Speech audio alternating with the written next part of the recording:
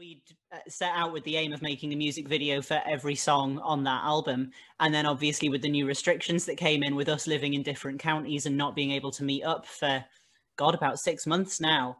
The last video we made was a bit of a different collaboration. Do you want to kind of give me your perspective on the Driven by a Higher Power video? It's just it's a bit on our script, isn't it? It's lush.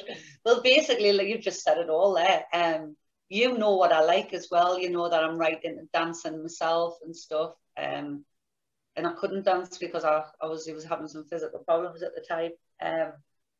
So yeah, you've jumped in there and done it all for us, and it was amazing because you've done the photography, all of the videography, and all the pole dancing and stuff as well. And you look pretty amazing, let's be fair. There's no way I couldn't get to the shop for a tin of baked beans in them boots. I can stagger across the living room. That is the limit. Swinging about like that. Brilliant. But yeah, it's absolutely, it just brings out the essence of the song. The video makes the song even better. It really does. That's the beauty of collaboration though, isn't it?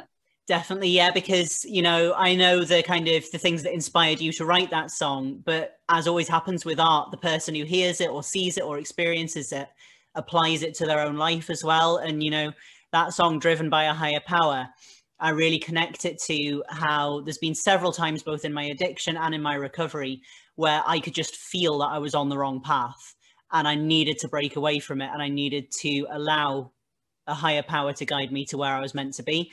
And everything I put into that video was the things that I feel most connected to my spirituality through, you know, gender nonconformity, dance, photography, you know, all of that self-expression stuff. So I just poured all of that into the video, and it was lush for that to be my debut official performances on a script. I've done a couple of like lip sync battles and things before, but the first one where I was actually putting it out there under this name.